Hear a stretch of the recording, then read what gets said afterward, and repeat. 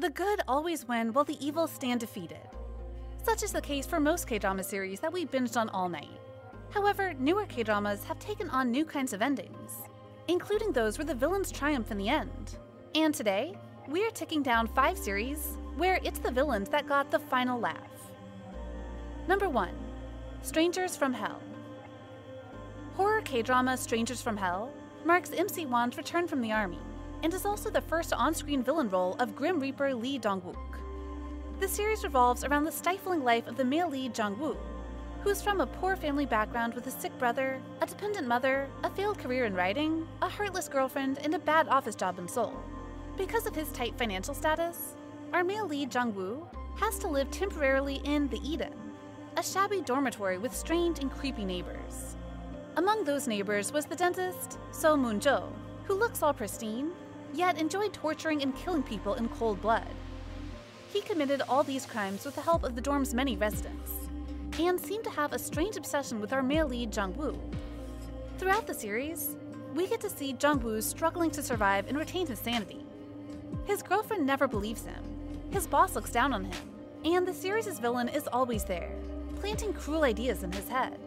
Well, if you hope that the quiet and timid male lead could maintain his good nature to the end, then maybe you should consider turning off the screen. Because in the last episode, Jung-woo was like a buried bomb that was finally activated. He frantically killed 4 people, including So Moon-jo. This makes villain So Moon-jo the winner of the series, because despite his death, he had succeeded in turning Jung-woo into a psychopath himself. This was made very clear in Moon-jo's final words to Jung-woo: "You are the best masterpiece I ever created." Number 2. The smile has left your eyes. Well, at least the male lead survived in Strangers from Hell, is what I'd say to warn you about the smile has left your eyes. Because this time, the antagonist won for sure, while both of our protagonists died together. As unfortunate children, the male lead Moo Young and the female lead Jin Kang have to go through a lot of ups and downs before finally managing to love and heal each other.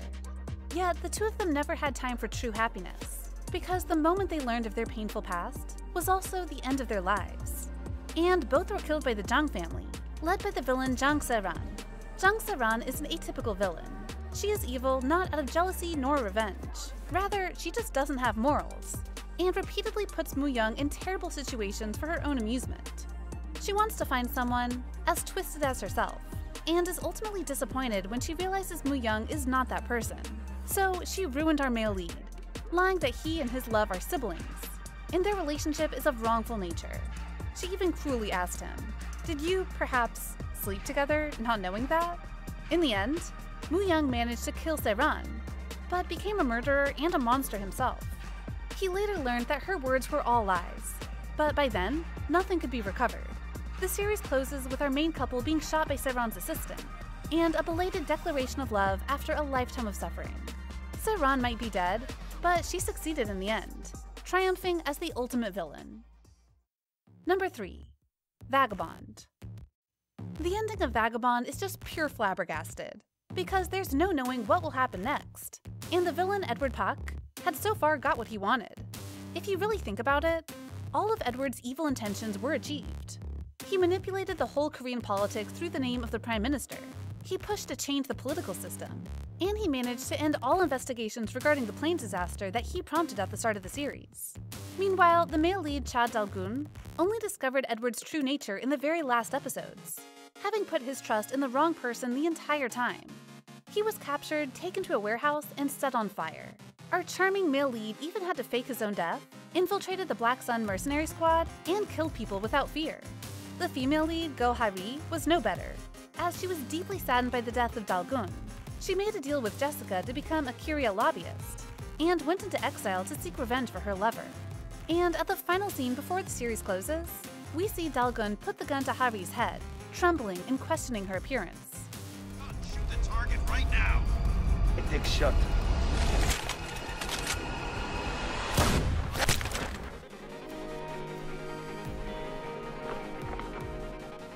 While Vagabond leaves clues to a second season, it's safe to assume that Edward Pak has emerged as the victor for now. Number 4. Cheese in the Trap. The 2018 K-drama Cheese in the Trap leaves many viewers angry over its infuriating finale. After spending much of the series in an awkward relationship, the female lead Hong Sol ended up miserable and struggling in her life, with the male lead Yoo Jung breaking up with her and the second male lead Ba Kin Ho leaving her for being ashamed of his sister's actions. To make matters worse, it seems that Hong Sol is sending Yoo Jung emails after being ghosted for years, until he finally opened one, making room for an open ending. But wait, what does all this have to do with the villain winning? Well, Cheese in the Trap doesn't introduce a clear-cut villain, but there's one that fits the mold. And that's the incredibly selfish and crazy Bak In-ha, the sister of the second male lead. In the series, we witnessed her insane behaviors, from pushing Hong Sol into traffic,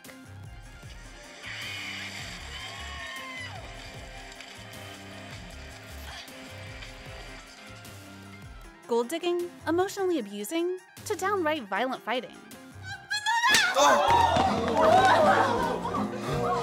And yet, she never paid for her crimes, continued with her selfish attitude, and even started seeing Ha Jae-won, a nice guy that pampered her. Obviously, we can spot some remarkable contrast. Our protagonist Hong Sol ended up worse, while the villain was happy in the end. It seems that, yet again, the antagonist had been the victor. Number 5. Tale of Nokdu. Finally, we are getting to our final series. But while the villain still wins, Tale of Nokdu is a peculiar case. This time, the villain and the protagonist both get what they wanted, with something lost obviously, but still a win-win situation nonetheless. In particular, as the series ended, the villain Cha Yul-mu reveals to the king that he had been the child predicted to overthrow the throne. This means that the king had mistakenly framed his own child Nokdu, and tried to kill his son because of one simple misunderstanding.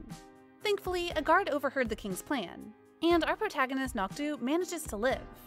His life was detached from the king and the palace, and he has no intention to return. That's why, even after learning that he was the prince, Nokdu turned on his heels, leaving the fancy palace and instead got together with the female lead Dongju, far, far away. Meanwhile, the villain Yul-mu also got what he wanted. He finished the king and got the throne for himself. The next morning, he walks into the palace, takes his seat, and a grin spreads all over his face. Yul-mu even spared the old queen, per King Gwankei's final request, and released her back to her rightful family.